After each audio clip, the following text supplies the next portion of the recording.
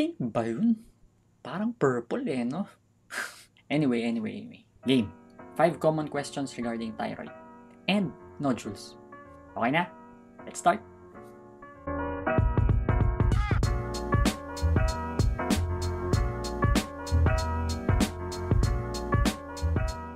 Hello again guys, this is Dr. Ivan Godal, your internist and your endocrinologist. If you're new to this page, to this channel, thank you for visiting. If you've been here before, thank you again for being part of our community.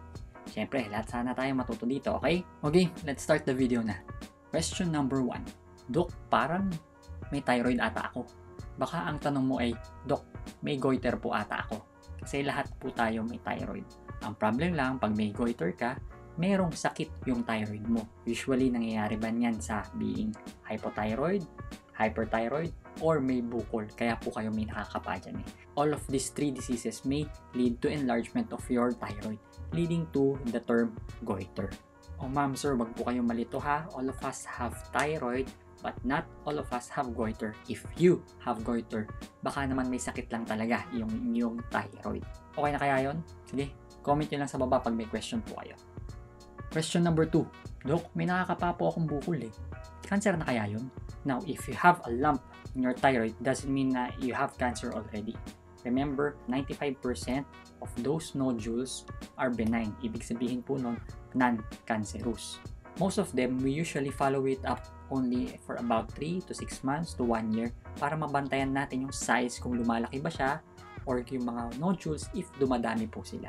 So in short, pag may bukol kayo, wag muna kayong kabahan.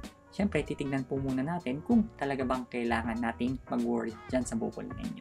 Again, 95% of the time, your bukol will not be dangerous. Question number 3. So, Dok, anong pwede nating pagawa? Basically, 2 things lang naman yan. So, number 1 is blood test. Titignan natin yung TSH, FT4, FT3, and number 2, yung ultrasound natin.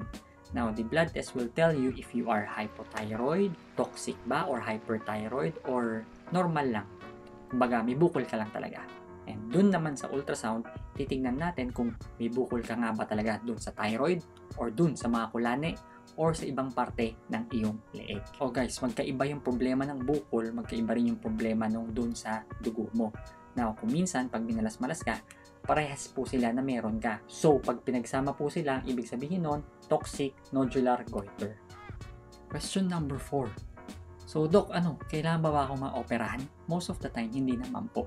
Kailangan lang natin malaman kung dun sa ultrasound, malaki ba yung size ng iyong bukol. So, sabihin natin more than 4 cm. O kaya pag may mga symptoms na kayo ng nahihirapan huminga, mahirapan lumunok, or yung mga ibang tao na ayaw talaga nilang makita yung bukol nila, yun ay mga indikasyon na kailangan ka ng operahan. Ang mas madalas nating pinapagawa yung biopsy. So kasi hindi naman ganun kalakihan halos lahat ng mga bukol, titingnan natin sa ultrasound ulit kung may mga characteristics po ba sila na pwede na tayong mag-biopsy.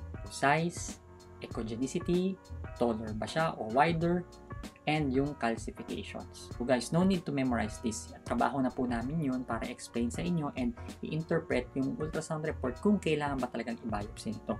Kasi di ba sa mga bukol ang kailangan mo lang malaman is cancerous ba to o hindi. And that biopsy will tell us kung cancerous nga ba yun o hindi. In short, huwag kayong matakot, hindi lahat naman kailangang operahan. Kung sa amin kayo papatingin na. Joke!